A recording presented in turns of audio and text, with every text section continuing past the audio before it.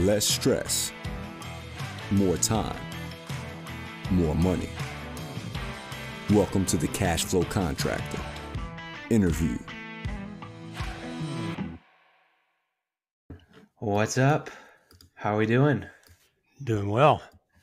We have our first guest on the podcast. And, You mean I'm not a guest? No, you're co-host, man. Oh, okay. Well, I thought I should be treated like royalty. Yeah, we got 4 people here today. So obviously me, Khalil, and Martin, and then we've got Ethan as usual, taking notes, ready for his. We're changing the segment every time, but I think it's Intern Insights with Ethan Dvorak, and then special guest today, Eric Daffern. Welcome, Eric. Yeah, thanks for having me. Yeah, Glad to be here.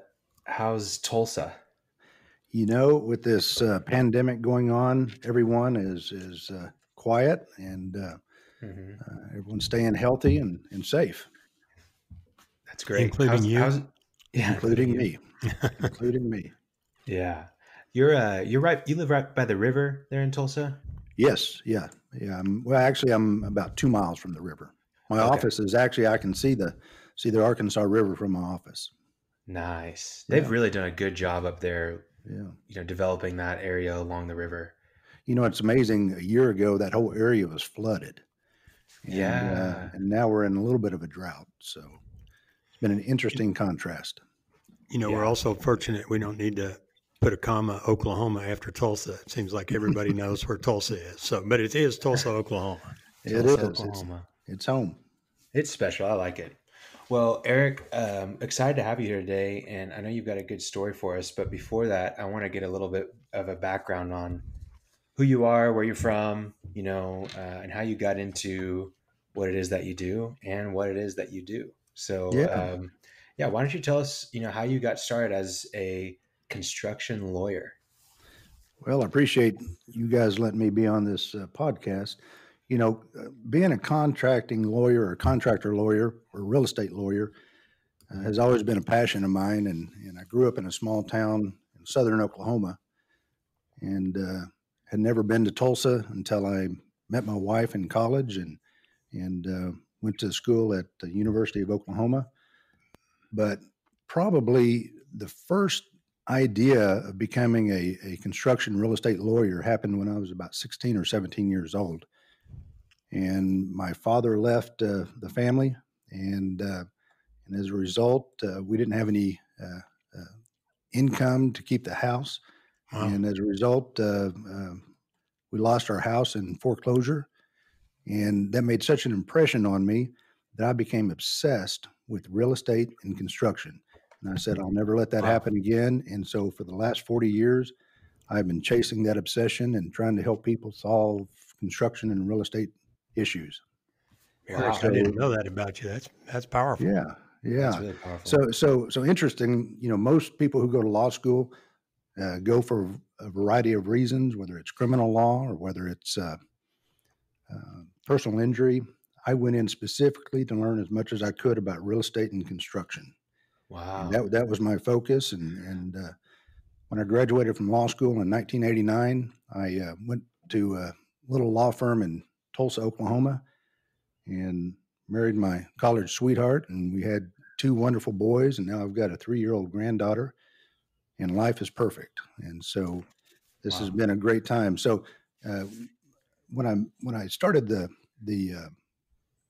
with the small firm here in Tulsa, it was more of a general practice firm. And I always had that itch to get out and really focus on what I want to do. And in 2000, I had that opportunity and went out and started my own practice, and I've never looked back. It's been a great journey. That's great. So back to when you were in law school, I mean, were you the only one that was like, hey, I'm doing real estate and construction? Did you have classmates that were also, really hot, really interested in that as well? Or were you unique in that? Well, no, I think a lot of lawyers have interest in real estate. You've got title lawyers, you've got you got lawyers who want to develop, and actually there's a lot of people who just didn't want to go get their MBA, so they went to law school. Interesting. They felt like that they could see life from a different perspective, and it would give them different skill sets. But most of them, there's a lot of people who just went into business, and I've got a lot of friends who went into development and construction. And in fact, I've got a good friend who's a client who went to law school and worked for a big firm in a big city for a while, and came home and started building homes, and he's doing great. So no, I think there's a huge interest in real estate. I mean, believe it or not, it's really an exciting area. There's a lot of things to do. There's everything changes every day, and so you get a lot of different opportunities to help people, and it's just a great life. Excellent. So tell us, what's it like? You obviously you've already said you're focused on construction, real estate. What are some of the typical things you're working on for clients? Well, primarily what we do and what we focus on, and I guess a better way to say it would be what our philosophy is we want to try to educate contractors, owners, real estate investors. We want to educate them in ways that they can improve their business, improve their real estate. And I tell everybody, there's a lot of risks in being a contractor or a builder or even a property owner. But if you took all of the risks out there, you could probably put them under two umbrellas. And one would be the risk of getting sued, and the other one would be the risk of not getting paid. And so the focus of our practice has really been on trying to help people in the real estate industry to avoid getting sued and to collect as much money as they can. And there's a lot of different ways to do it. We like to do it through education. And unfortunately, sometimes things don't work out and people end up in court. And so we also represent people in litigation as well. But I think the primary focus of our practice is try to help people before they get into trouble. Yeah, that's great. So I think what a good segue is, because I want to get into your story, but describe like your typical client for us. Like, who are they? What's their average day like? What kind of work are they doing? Size, those kinds of things. Boy, that's a tough one. Trying to say what would be the typical client, and that's the beauty of this business is that there's so many people involved in real estate that it's really a great mix of clients. But I guess I would have to say that the typical client would be a construction owner, someone who has been in the business for 20 or 30 years. Yeah. Or it may be that young man or woman who just got out of tech school who's wanting to start a new business, whether it's an electrical contractor or a plumber. Right. It can also be a husband and wife who's looking to buy a home. And, sure. It was interesting. I had someone ask me once whether I represent builders or owners or who I represent. And I thought about it for a minute, and I said, well, I try to represent whoever's right. And so I represent everybody. We look at their situation, and we're trying to find resolution. We're trying to find solutions for them, and so it's a real good mix. Okay, good. Eric, just jumping in real quickly, we're kind of talking about real estate and construction law, and the two are intertwined. Is most construction law partly related to real estate? Or are they different disciplines? Well, ultimately, it involves dirt. I mean, okay. I go from that perspective that real estate and construction basically involve dirt, and a good friend of mine refers to himself as a dirt lawyer, and so ultimately, so do a lot of other people. If it's no, I'm just kidding. So it's very similar in that ultimately you're trying to deal with, if it's in the construction area, you're building on dirt, everything from the ground up. If it's in the dirt, you're dealing with titles, you're dealing with easements, you're dealing with all kinds of different things. So really, it's intertwined, and it's such a complementary area of the law. Okay, gotcha. Just before we go real quick and do your story too, you said something earlier that really resonated with me. you try to prevent the issues, and it's true in Mhm. contracting and manufacturing, any other operational. The earlier you find a problem, the cheaper the resolution is. Yeah. Yeah, Like absolutely. before you build the building and don't get paid, or do you find out you're not going to get paid before you sign a contract? That's Anyway, I thought exactly that's right. a major league point. You know where I got that idea? And Cleo, you're probably a little young for this, but Martin probably remembers this because he's closer to my age. But back in the 70s, there was a commercial by Fram Auto Filter. I don't know if you remember that, Oh, I remember but that. Yeah, yeah, orange. but one of their commercials was there was a mechanic sitting there holding an oil filter, and behind him was an old car with the hood up, and you could tell he was replacing the engine. And their tagline was, "You can either pay me now or you can pay me later." And the idea was, you can pay me $5 for this filter to keep your car running good, or you can pay me on the backside when I have to replace your engine. And so Right. ever since then, I thought, you know what? It's really easier to keep a company healthy before they get into trouble, because Yeah. once they get into trouble and you have to spend a lot of money with lawyers and go to litigation, it becomes an extremely expensive proposition. It's one of the most stressful things you'll ever have to deal with. So that's the reason I've really focused on trying to help clients solve problems before they ever get there. Well, and I'm excited to talk today because I think for a lot of people, myself included, honestly, but for a lot of contractors, it's a bald spot. You can't see it. You don't know that it's a problem. You don't know that you could just pay the $5 now and not have to replace the engine, or work with someone like you right now and pay some money, but avoid losing out on hundreds of thousands of dollars. If you get into a tricky situation. So, Mhm. and I think that's kind of like your story. You said, there was a client of yours that almost got into one of those situations, right? Well, yeah, we deal with this all the time. In fact, and I'll tell you a quick story real quick. You know, my wife is a builder also, and she's a Right. general contractor, and so uh, uh, we have a construction company that gives me the opportunity to see it from boots on the ground and to see Right. really what some of the risks are. And it's interesting. We had a client recently that we worked with, and you usually deal with lawyers when things, and just like you said, when things seem to go wrong, you try to go in and get a lawyer to help you solve that problem. We had a client recently in a when it was everything was perfect, and there was no reason to think that anything would go wrong. And this client had a job to do some construction on a commercial building, and it was a perfect job. It was a dream job. My client brought the job in on time, on budget, with a happy customer. Everything went perfect. And then we get down to the final payment, and that's when this pandemic hit. And as a result of that, everybody shut down, and my client didn't get paid. Now, that's a perfect example of when everything goes right, it can also go suddenly wrong. And if you don't have everything in place and you don't have your systems in place, then it can really upset the cart. So that's the reason you try to focus on helping people get their systems in place before we ever do anything. Wow. How did So, that wind up?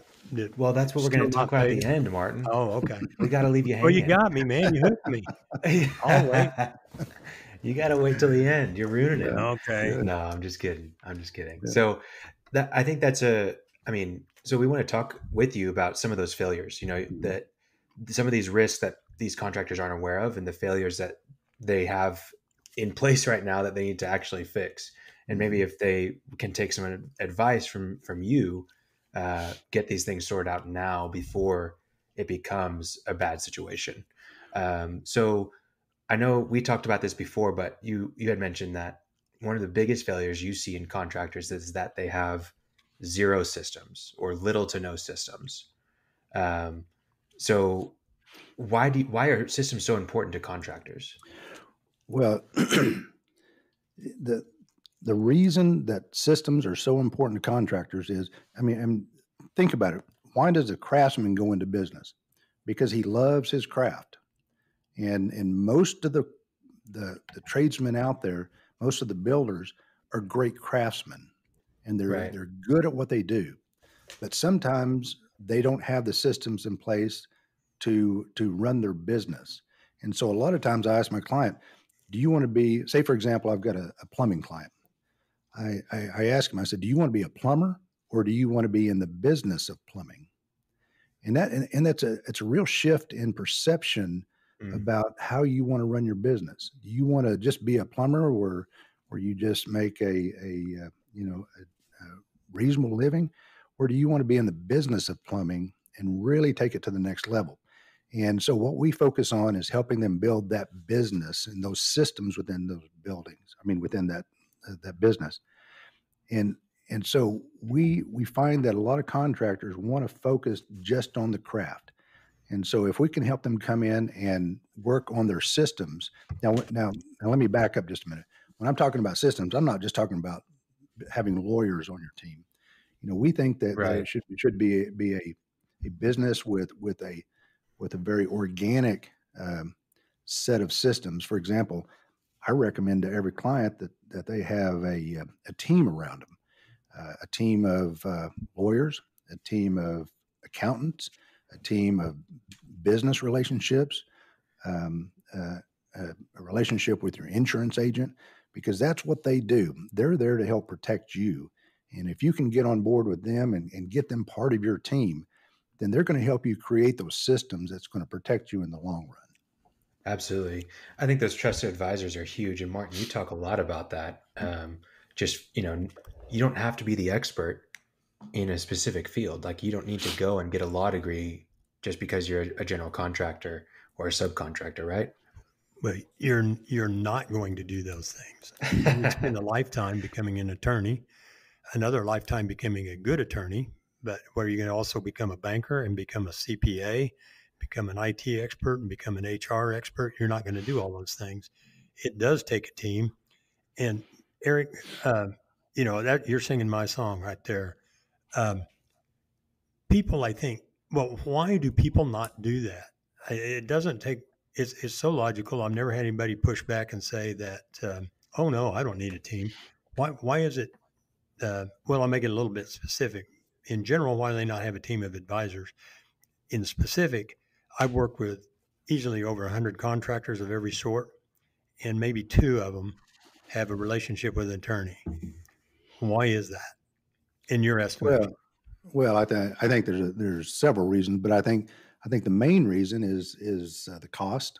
I mean, there's no question that lawyers are expensive, Right. and Especially anytime a you good get, one.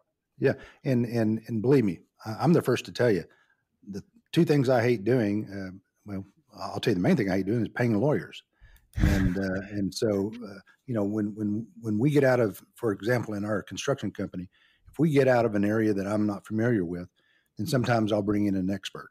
And when I have to write that check to that lawyer, I see how much he charges per hour, and quite frankly, I don't like to pay it. So it's very understandable that a lot of people don't like paying lawyers, and so it's kind of like paying taxes, I guess.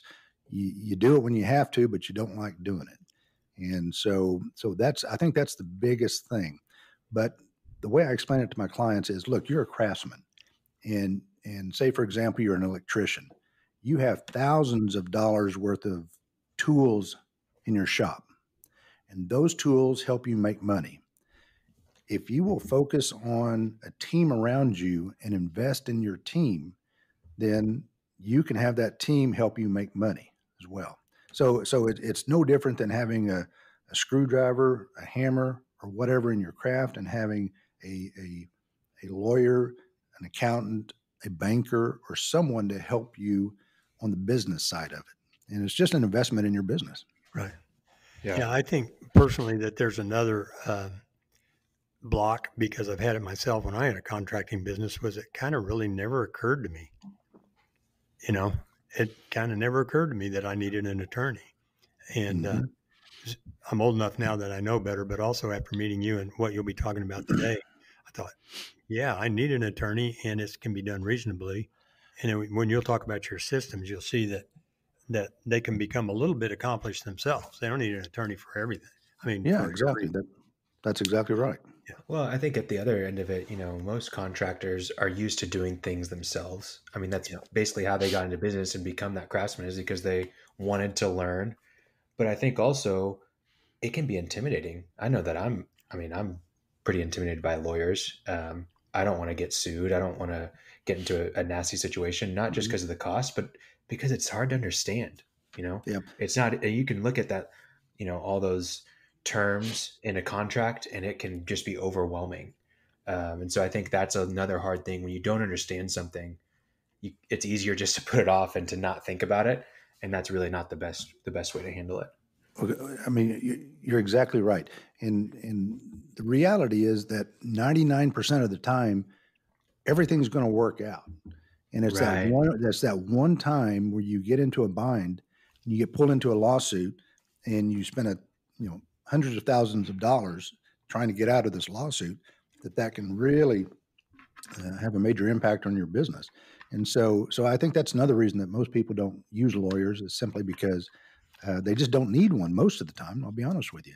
But it's that Gotcha. one time that when the bottom falls out and you don't have any systems in place, that's when you go to a lawyer. And so what we do Yeah. is try to say, well, let's spend a little bit of money now and invest in your business. So when that one time happens, that you have a safety net under you that'll make sure that you come out on the other side okay. Right.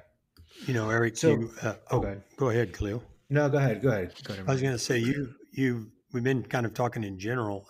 You mentioned two major risks: not getting paid and getting sued. I got that right? Right. That's Okay. exactly right. Can you?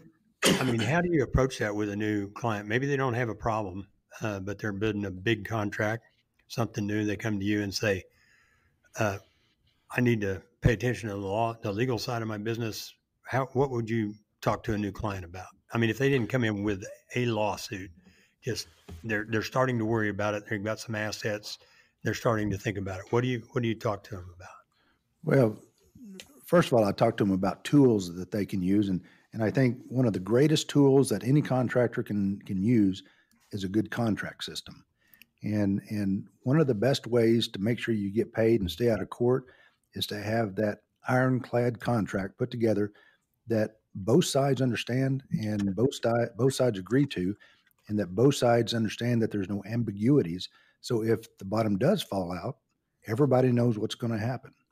And so I think having that contract in place is probably, in my opinion, the most important thing that a contractor can have.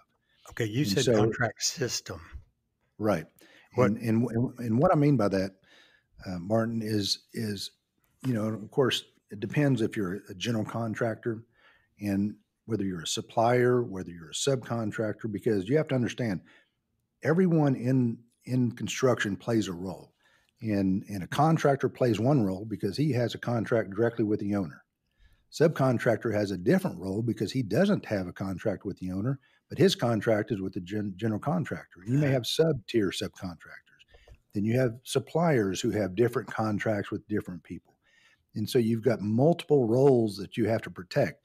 So, for example, if you are a subcontractor and you're looking at a contract from a general contractor, that general contractor may give you a 40-page contract to look at and sign. And believe me, that contractor has spent tens of thousands of dollars with a lawyer to prepare an extremely comprehensive contract for that subcontractor. And believe it or not, there's a lot of subcontractors that don't even read those. In fact, I had I dinner. believe you. Yeah, I had dinner with a CEO or a president of a large contracting company.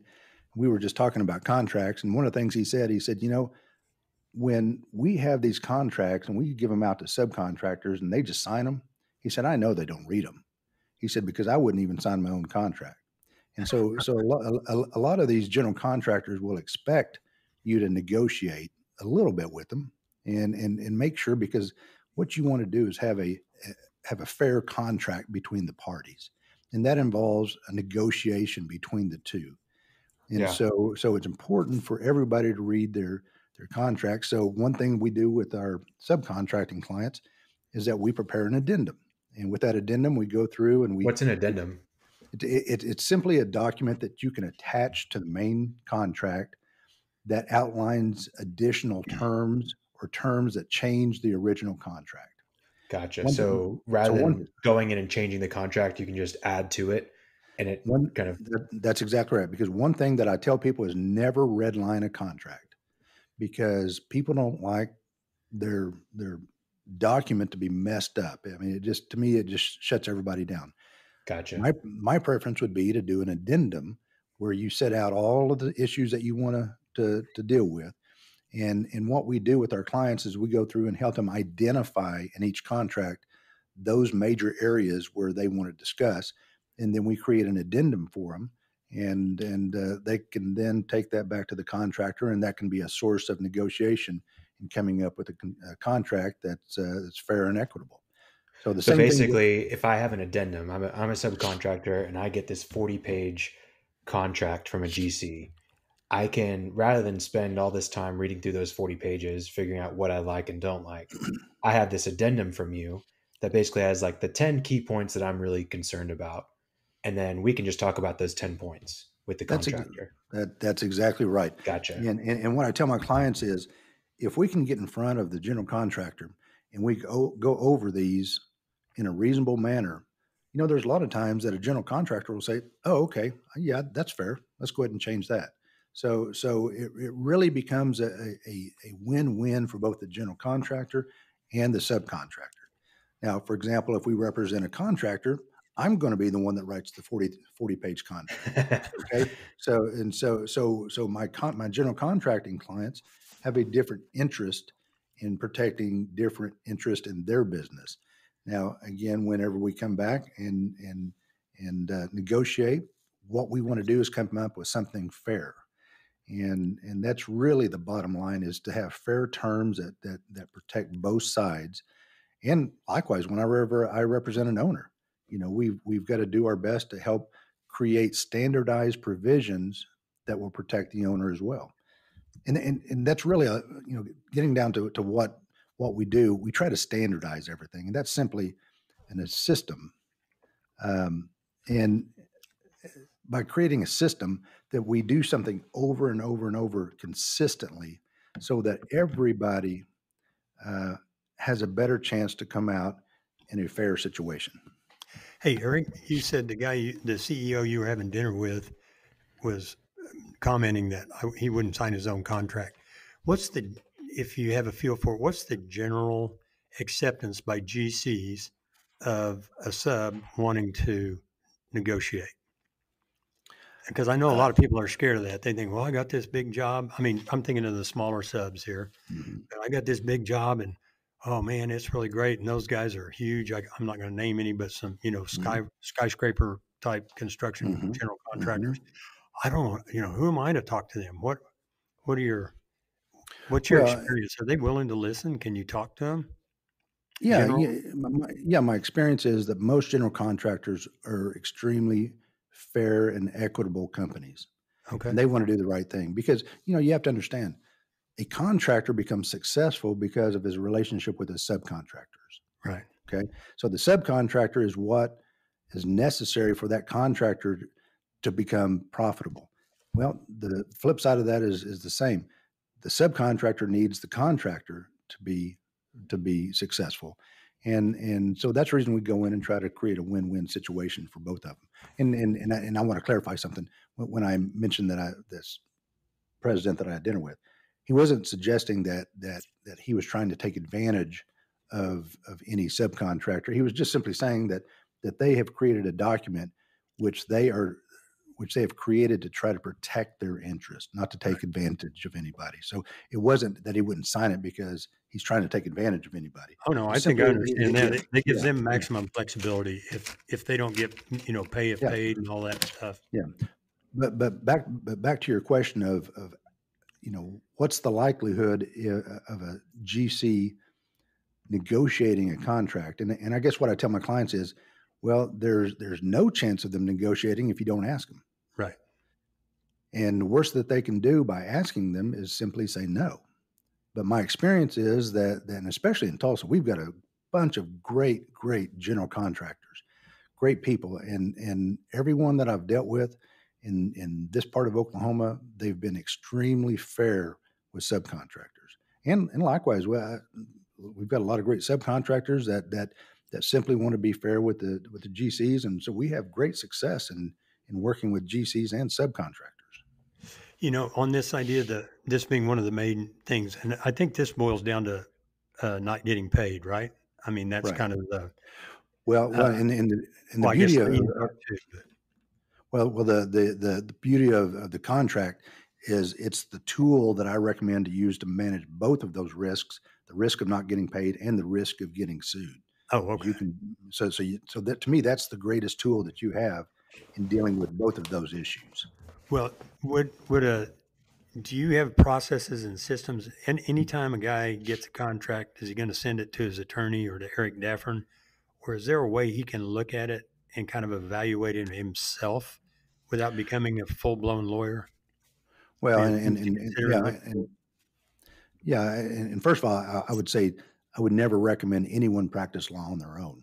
But one thing that I do encourage people to do, subcontractors, suppliers, owners, subcontractors, is to become familiar with the main provisions in contracts Okay. that usually give rise to conflict. So, for example, how you're going to get paid. To me, that is one of the issues that we always deal with, is that we want to get real clear on how someone's going to get paid. Is it going to be a pay if paid clause, which means that the general contractor doesn't pay the subcontractor until it's paid by the owner, or is it a net 30 term?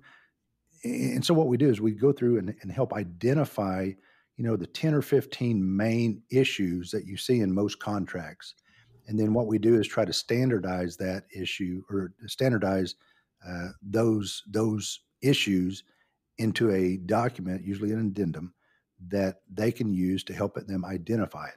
In fact, what we do is that we've created a checklist that our clients can take, and they can actually set it down next to the contract. And as they're reading, if they see, oh, yep, there's where payments is, all the terms about payment, they can check that off the checklist, and they can see how many of the issues that we've identified that they can identify in the contract. And so that's just a good tool that they can use. I don't think I've ever seen anything like that. I think that's brilliant. And they're not going to practice law, and they're not going to go maybe even negotiate it, but they can at least know what to look at. Because I know when I read contracts as a contractor, naively, I suppose, but I always thought a contract meant something other than what it said, because aforementioned and prior tos and all this kind of stuff. I just thought, can a layman understand that? But checklist idea is brilliant. Yeah, and the checklist, like I said, after you read enough contracts, you start seeing these things pop out at you. And so, like I said, there's believe it or not, contracts are simple, and it's just people trying to come to agreements about things that could go wrong. And once you come to an idea of what those are, then you can then create a checklist or an addendum to help address each of those issues. So you've mentioned systems, and I know we just spoke a lot about the contract systems, the addendums, trying to get predictable results in your contracts. What are some of the other things that, if systems are so important? I know it's not just contracts. What are some of the things you see the need for systems with? Well, when it comes to systems, I think, and of course, this is where, Martin can probably speak a lot to this because of his coaching, is that he helps companies create systems. And I think every business, whether it's a construction client, whether it's a gas station, whether it's a clothing store, whether it's a restaurant, everyone needs to have systems in their business. And and let me explain to you what I mean by systems. A system can be very simple. I mean, it doesn't have to be complicated. All that a system is simply a way of doing something over and over and over and over to get a consistent result. So, for example, if you have a contract and you have a checklist, you know that you're going to have consistent results if you can identify all of those issues. Now, I got this idea, and this isn't anything new, but if you ever look at pilots, when they go through their pre-flight checklist, they have, a simple checklist that they go through, every single time. Now, I guarantee you that most of those pilots have thousands of hours in the sky.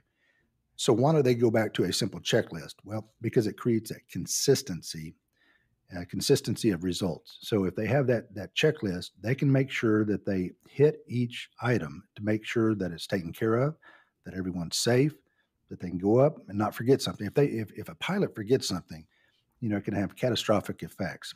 So they have a checklist every single time they take off. And to me, that's a perfect example of what a system is, because it allows consistent results over and over and over. Yeah. Now in construction or in any business, I think, again, I go back to my team members. You need to have a good lawyer. You need to have a good banker. You need to have a good insurance agent. You need to have CPA. a good CPA as part of your team to help you create those systems, and that way you get consistency over and over. And as a result, with that consistency, you get better results. So I think, for a lot of contractors, especially subs, they know what they do. They have a system. It's just not written down, right? They're doing it in their head, right? Is that what you see, Eric? Well, to me, I call that a handshake. And Okay. and that's the problem, is that, 20 years ago, 30 years ago, you could do work on a handshake.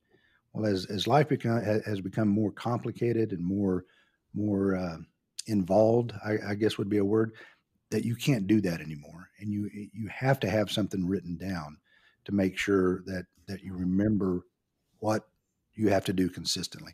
Now, I'll give you an example. I had a client who had a team member in the office who had worked there for about 20 years and did a great job in creating systems. The problem was she didn't write anything down, and as a result, she had everything in her head. Well, after 20 years, she retired. And when she retired and walked out that door, every system went with her because there was nothing written down.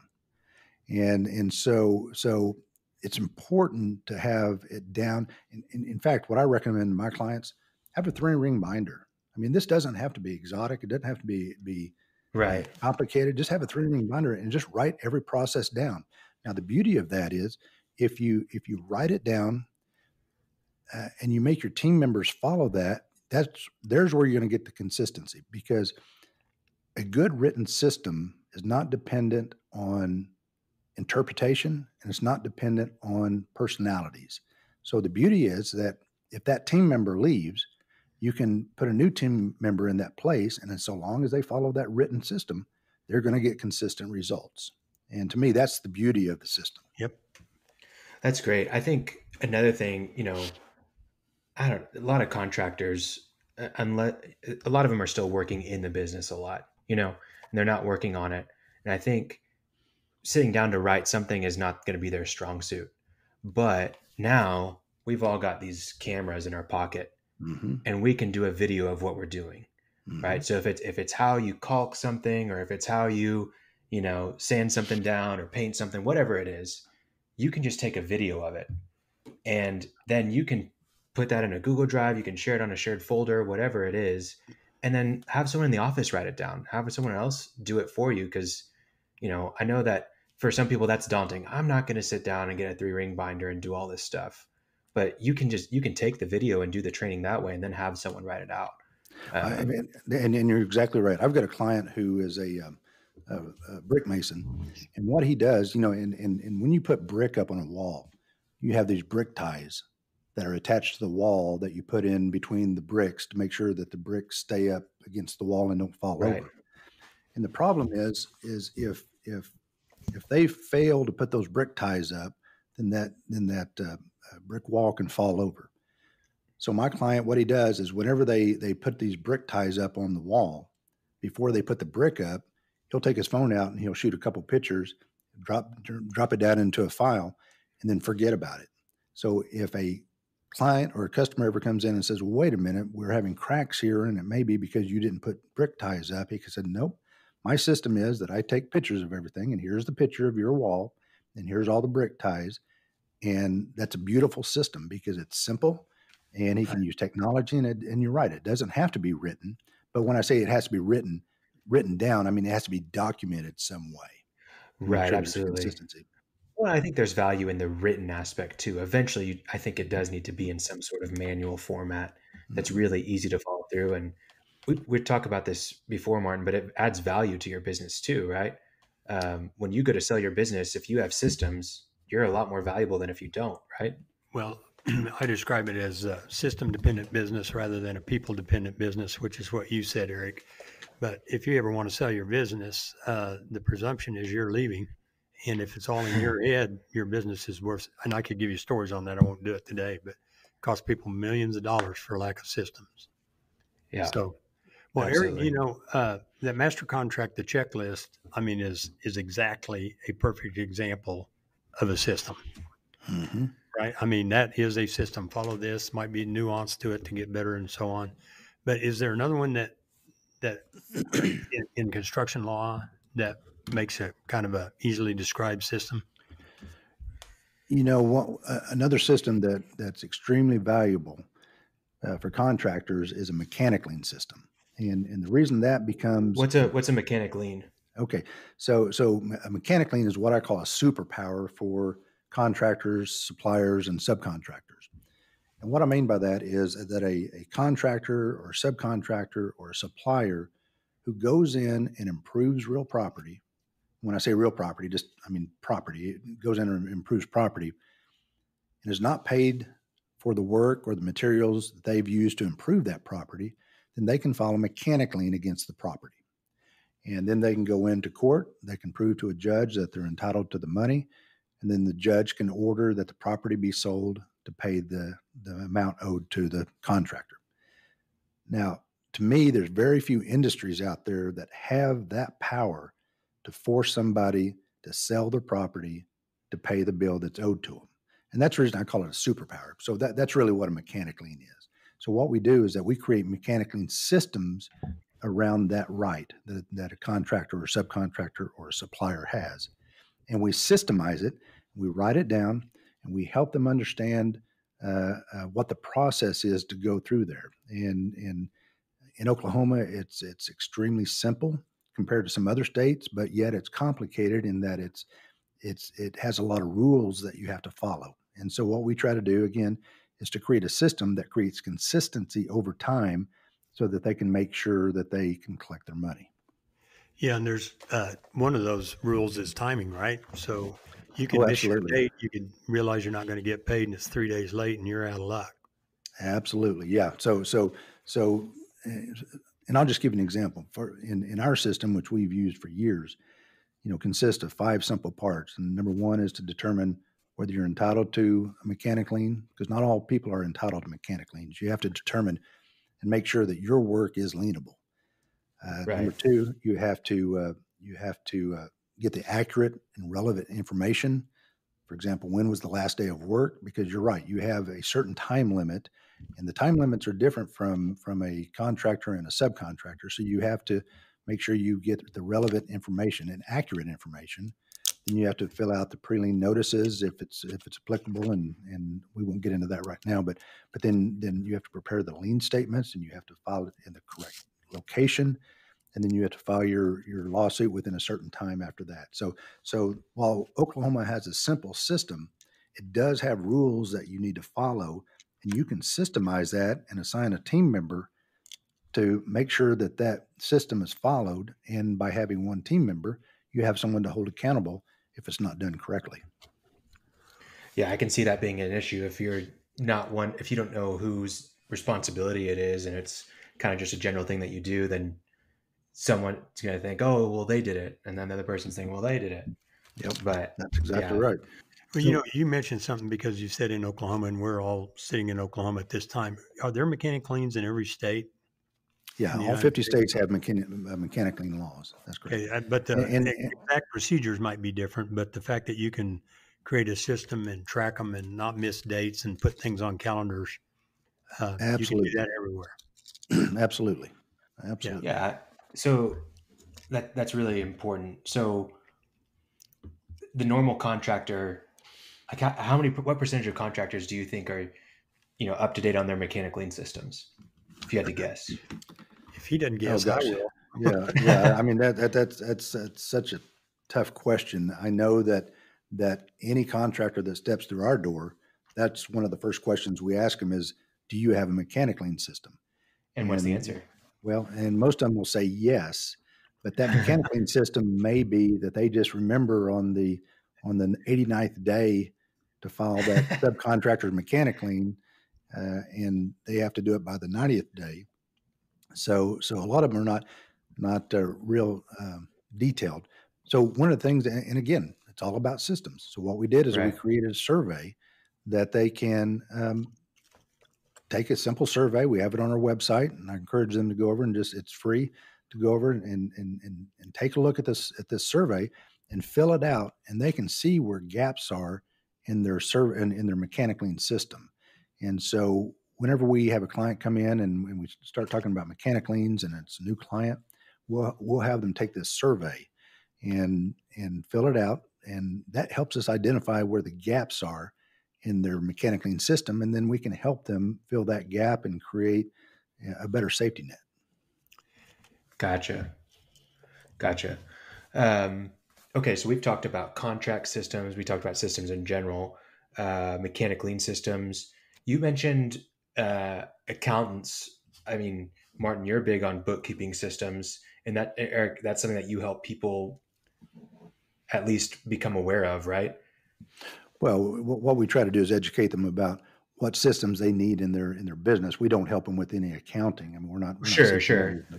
But for example, one area that most contractors, well, any business really needs to focus on also is the hiring and firing, the HR aspect of their business, because the team members within a company is what makes that company successful.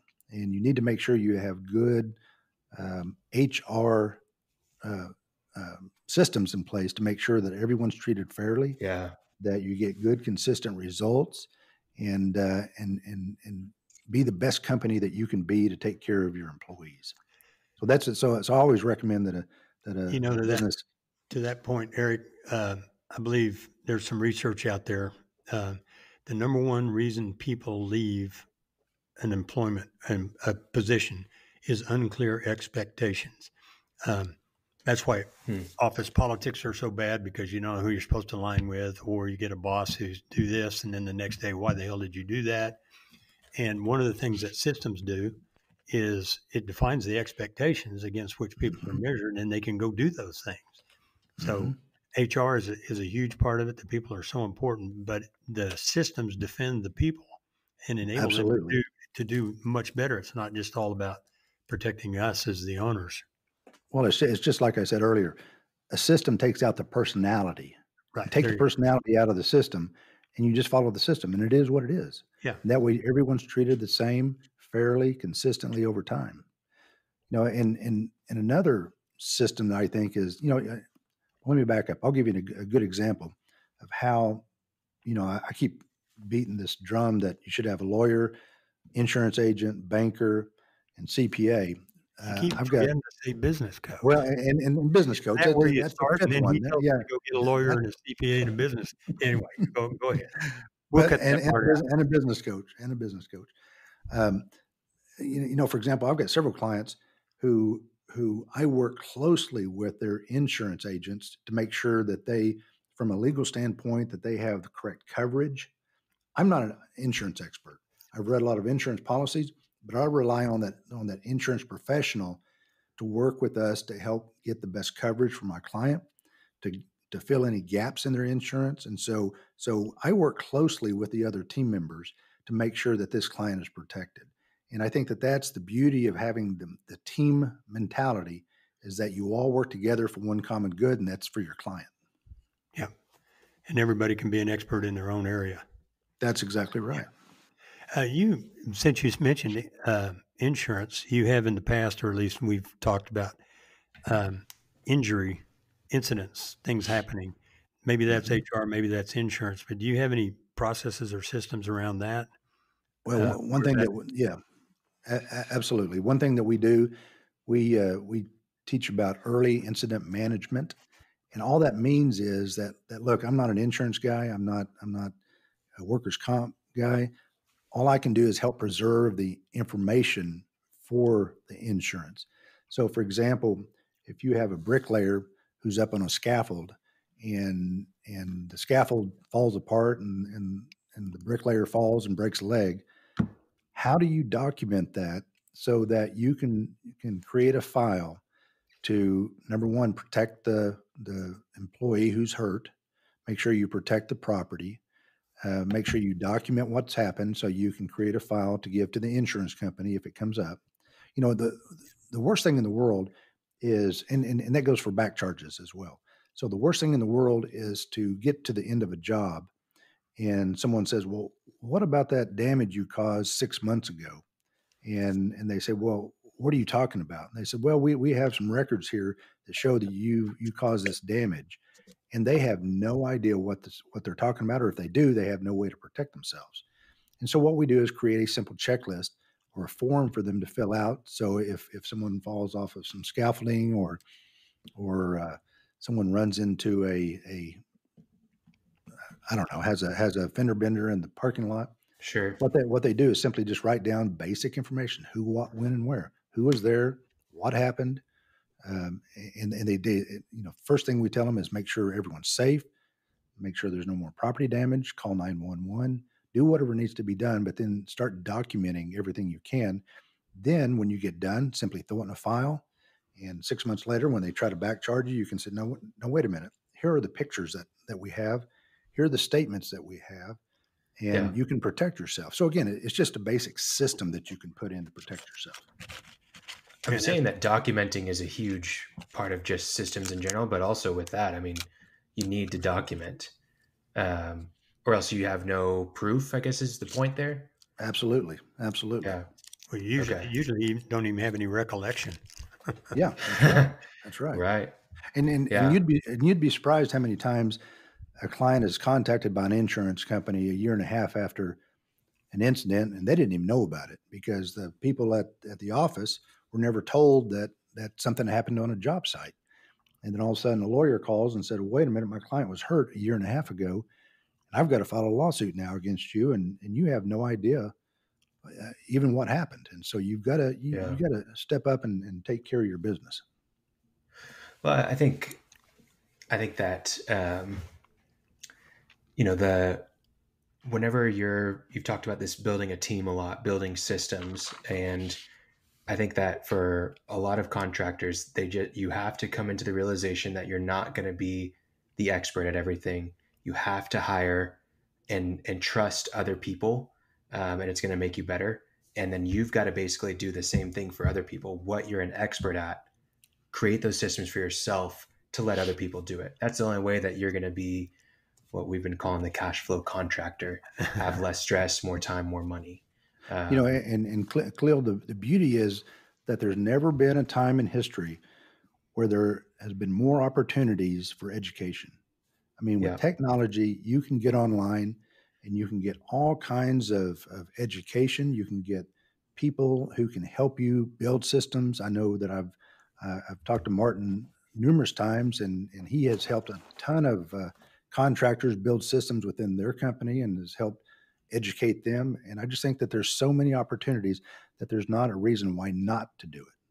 I mean, there's just no reason not to do it because there's just too many opportunities of people out there to help you create systems and help you grow your business.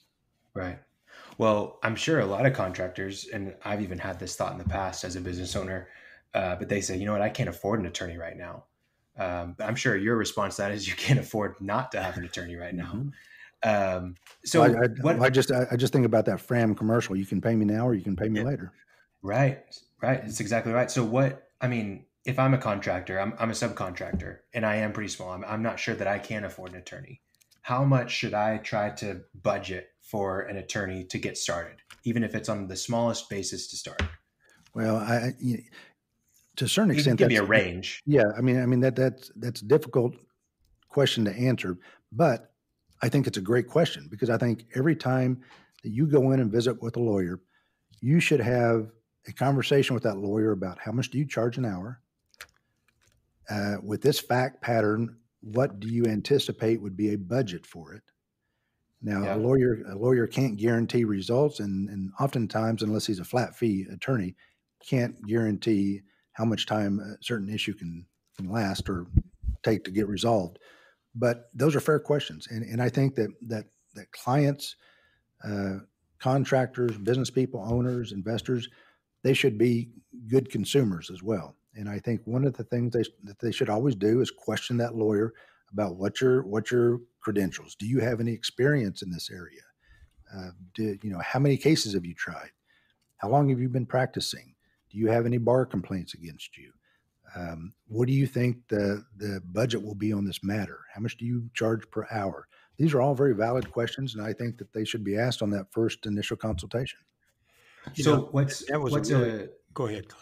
if we're going to ask those questions, what should you look for in a good construction attorney? What are the, key things that you're like, okay, that's good, or no, that's not good? Like, I'm assuming if they have no cases on that kind of matter that you're looking into, probably not a best hire.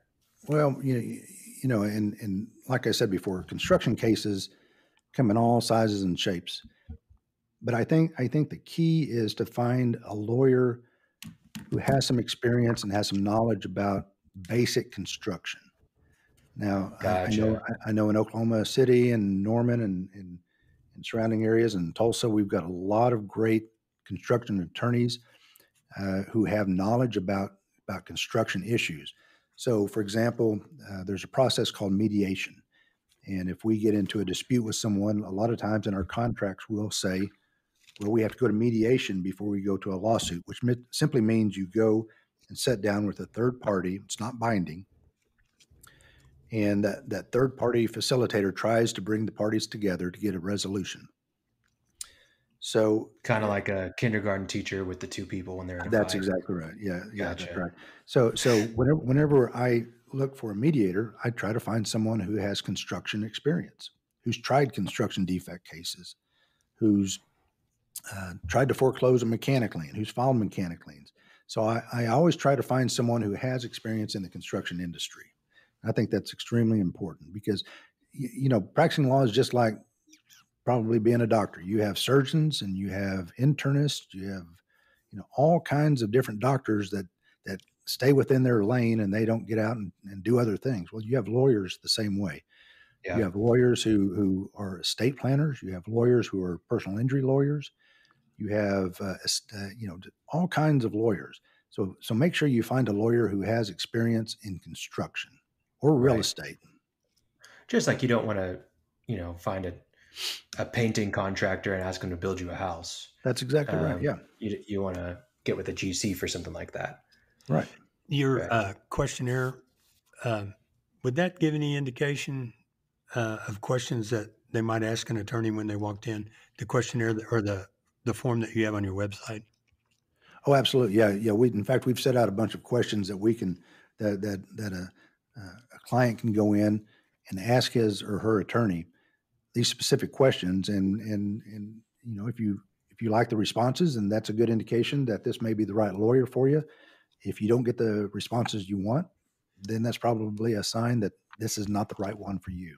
So that's a really good place to start because that's free, right, on your site? Oh, absolutely. Absolutely. Yeah. Well, and just to note, listeners, we'll put all of the links to everything in the show notes, so you can look for it there if you need to. And we definitely, obviously, I think we didn't say this at the beginning, and we'll have to, but this is not legal advice, as a disclaimer. So I don't know if you want to add to that, Eric, at all. Yeah, I mean, this is certainly no legal advice. We're talking about basic concepts in general, and I encourage anybody who has an issue to go talk to a lawyer and don't assume anything that you hear on any broadcast is directed towards your specific issue, because every case is different, and that lawyer needs to apply the facts to the case of that particular situation. So anything we're talking about today are just in general educational information. Awesome. Well, I'm excited for this next segment here. What would that I be? hope I hope that was the right music there. But yeah, we're doing Mount Rushmore for top 4 of a certain topic. And then we're actually going to do it a little bit different today. So we're going to be sharing lawyer jokes. And I think this will be funny. So after you give the jokes, can I be the judge? You're the judge. You get to choose Okay, the good. George Washington, the top joke. And actually, we're only going to share 4. I'm sharing 2. Martin's sharing 2. And you get to choose the best one. And I think mine are pretty good, but I know Martin's a good joke teller. So who's going first? Here? Maybe I'll go first, Okay. And we'll do like back and forth. I won't go. Okay, you do one and I'll do one. Okay. Yeah, I hope I don't butcher this. All right, Eric. So do you know what the difference is between a bad lawyer and a good lawyer? What?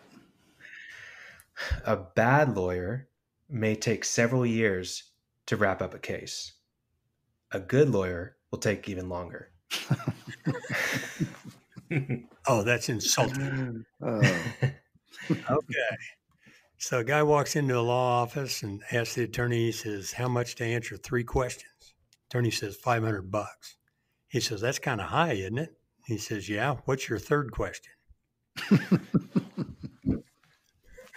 That's good. Oh, Okay, you're neck and neck right now. Okay. Okay. What never works when it's fixed? What? A jury. You know, there are a lot of racial jokes out there. We're keeping this pretty quick. So, We are. an attorney sitting in the interrogation room down at the police department, and the cops are standing there looking at him. He says, I'm not talking without my lawyer present. He said, well, you are a lawyer. He says, exactly. Where's my present? That's a really Those are really benign. Now, here's a $100 bill. Eric, which one was the best? Oh gosh, they were all perfect. Gosh, that's a tough one. Martin, I'm going to have to probably give it to Khalil on the jury one. Oh, Okay. We got it. I didn't we even go. get that one. You did it? They were all winners, but that one probably came to the top. There we go. Good stuff. Okay. Man, I think that might have been the shortest Mount Rushmore segment we've done so far, Martin. Okay, so I think this is the right sound effect here. So I need to get some new sounds too. So quote of the day, Eric, we're going to give that one to you today. What is our quote for this episode? You know, this is a quote that I've lived by for years, and it's really impacted the direction I've taken in my practice. But the quote that I've always relied on is knowledge is power. And I think that the more knowledge that you can get is only going to make your life better. And it's going to improve your business. It's going to improve your personal life. It's going to improve your relationships. So the more knowledge you can get out there about the world, about your business, about your family, it's just going to improve everything. So to me, knowledge is power.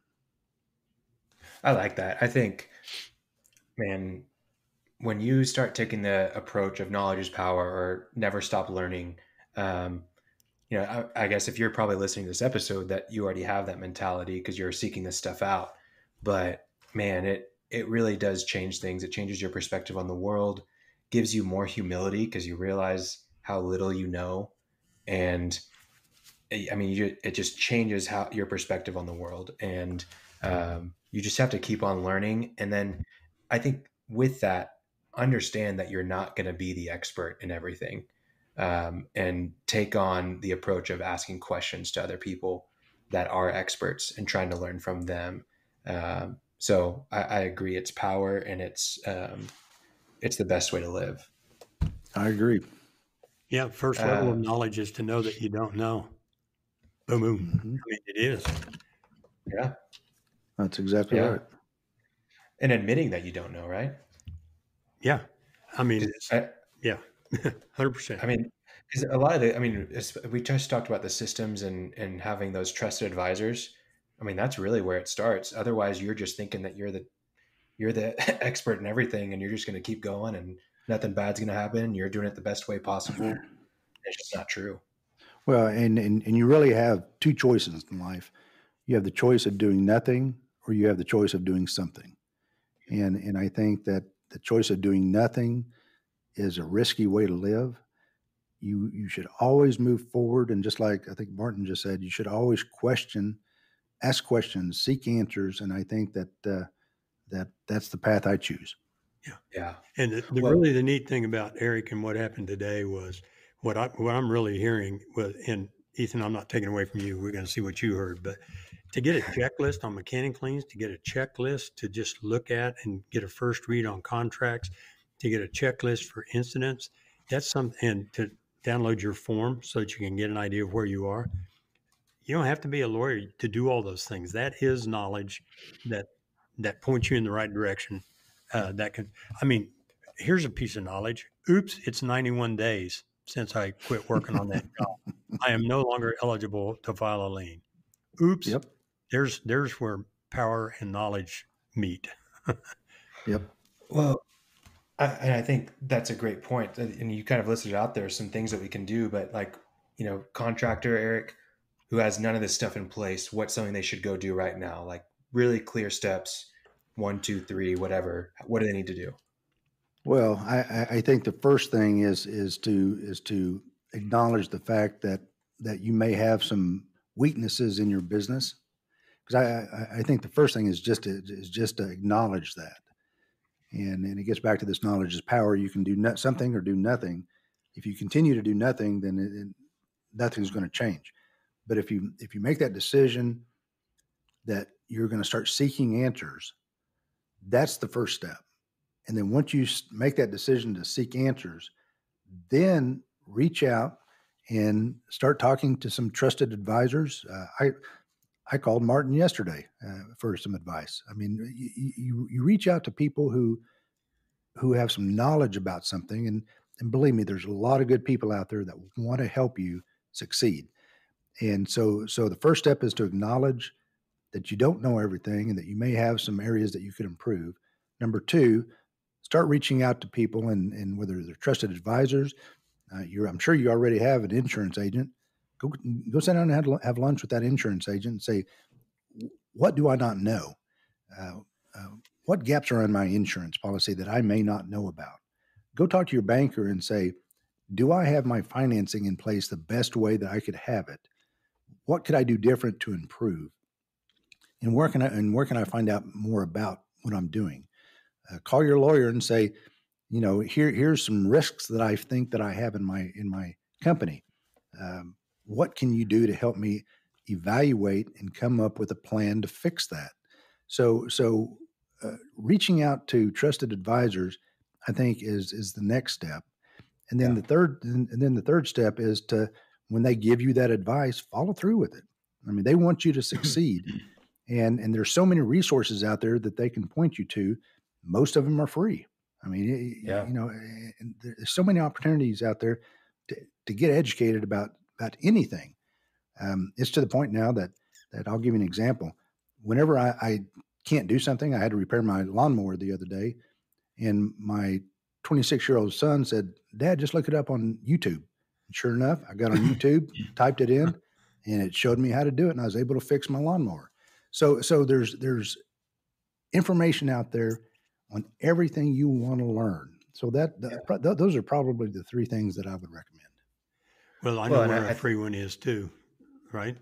Your form on your Yeah, on I your think website. that mechanic lien system survey is probably, I mean, I've seen it. It's great. It's really comprehensive and really easy. You just answer yes or no, and not sure, I guess, is another option. Yeah. But whatever you said no or not sure to, you work on those things and That's you take right. it to a lawyer that you work on. And it's not rocket science. And at our website, we have some little boxes you can fill in, and we'll send you a newsletter, and we'll send you all the information that we have, and it's an ongoing thing that we send out. And I think it's a great opportunity for some great knowledge that you can get for free. So I encourage everyone to go over and take a look at it. That's great. So, Martin, you had a question that almost ruined this entire episode. Yeah, sorry about that. But you were curious how it worked out for that contract. How did that story work out? Yeah, where you COVID shut you down. Well, and then the pandemic hit. And so Eric, what was that? Maybe give a refresher, because it's been an hour almost since you told that story. Go ahead. Well, the main thing I want you to remember about that story is this was the perfect job. Everything went right. You know, it's easy to make judgments about things when they go wrong and say, well, am I protected? Did I do everything right? It's more difficult when you have a perfect job and everything goes perfect, nothing goes wrong, you don't anticipate anything to go wrong. And in this case, we got down after this perfect job, and my client was ready to get paid, and they didn't get paid. Luckily, we had been working with this client, and we were able to set up a system, a mechanic lien system, and he was able to determine that his work was lienable. He was able to determine that the correct information, when the last day of work was, the legal description, the property owner's name, and that he was able to prepare the correct forms, and we were able to file unfortunately, we had to file a mechanic lien, and my guess is that the owner realized that we were going to get paid, and so they went ahead and wrote a check, and so we had a good result. The client was still happy. They had a great, beautiful job done, and my client was paid, and I think it was all primarily because he had a system in place where he could enforce his rights, these are rights given by the state of Oklahoma to my client. So that was a good result in this situation, simply because of a lien that he had been working on for a bit of time now. I think something that you left out there, you guys had everything in place so quickly and were able to get it filed so fast. You got to the front of the line, right? Well, yeah, absolutely. Yeah. I mean, because explain how that works. Like, because they can have multiple people file liens against it, right? Well, most of the time, and when it comes to liens, mortgages, and that sort of thing, it's a race to the courthouse. And the first one that gets there and files it has priority over everyone else. It's a little bit different when you have subcontractors. They all share pro rata based on the work. But if you have a mortgage in front of you, it's important to get that lien on file quickly. The good news is that liens relate back to the first day of work, so you don't have to worry about that. It's just the key is to make sure you get it filed timely within the time limits that the statutes require. So the good news is that we were able to pull out the system and work it, and luckily my client was paid. And like I said, it was a substantial amount, and had my client not been paid that amount, it would have really impacted his business.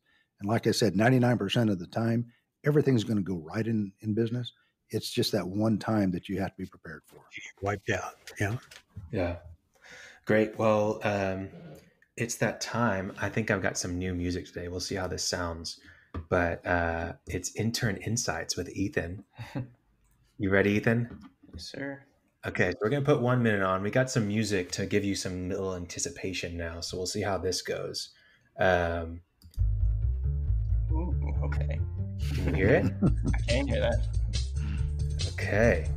Well, yeah, let's go for it. Timer's on the clock. Give us a recap of everything that's happened. I'm going with the music. Okay, well. You're going with the music. Eric helps people avoid getting sued and not getting paid before it happens. He does this by teaching them systems. One of the biggest problems he sees is people don't have systems in place because they don't think anything is going to go wrong. But right when they don't think something go wrong, it goes wrong. You can't just focus on your craft. You have to have systems in place that will protect you, and you have to have teams too, like accountants and lawyers and business coaches. Document your systems and take the interpretation and personality out of your systems. Never redline a contract. Use an addendum to negotiate a more fair contract or a win-win. A mechanic lien is a superpower for contractors, subcontractors, and suppliers. And I think the biggest thing was just document everything, write everything down, video everything, and your systems and everything. And yeah. Okay. You know, the That was interns right did in about- 45 seconds what it took us an hour to say. That was good. You take The pretty only good thing I'm notes, upset Ethan. about, we finally got business coach in there. We didn't get marketer in there. We didn't get anybody to help with that. Ethan could have Well, added hey, that to the was up- recap. that was up Eric to could have you. added it earlier in the episode. No shout out to me. No, I'm just kidding. Marketing is an important part of it, believe me. Yep. Yeah, you got to have customers. You're going to go out of business. That's right. Hey, we just rely on word of mouth. In other words, everything that happens to us is an accident. That's a good point. Well, great first interview. I think that's a great way to kick off our interviews for the Cash Flow Contractor. Definitely helpful for contractors. I think this can bring a lot of clarity, get stress off their mind. But like you said, help them have more money and less risk. And more time if they can get those systems in place as well. You know, Eric, go ahead, Martin. well, I'm speaking for Eric, but I know Eric well enough that if listeners want to shoot us some questions, we'd maybe like to have you on again without diving so far as to practicing law on a podcast, Absolutely. but more refined questions. Because anytime people have any questions, I'd love to come back and talk about them, and that's always a good time. Yeah. Where can people contact you? Our website is www.daffernlawfirm.com. How do you spell Daffern? Okay. It's DAFFERN lawfirm.com. Okay. And that's where we'll put a link to that in the show notes. We'll have the mechanic lien survey in there as well. And we'd love to have you back and really appreciate your time, Eric. Great. I appreciate y'all having me on. Okay. Talk to you soon. Thanks. Thanks for listening to The Cash Flow Contractor. Check out our website in the show notes or visit thecashflowcontractor.com.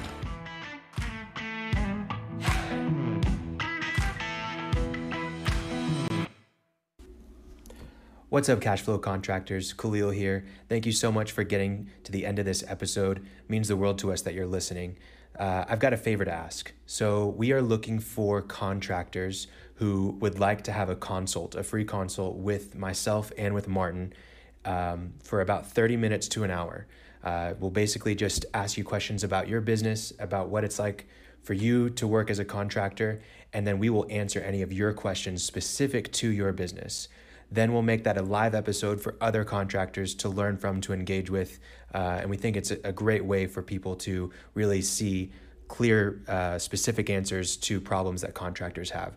So if that interests you at all, we're not going to share any of your information. You don't even need to say your name on the episode, but I think we want to get some more of these episodes out there.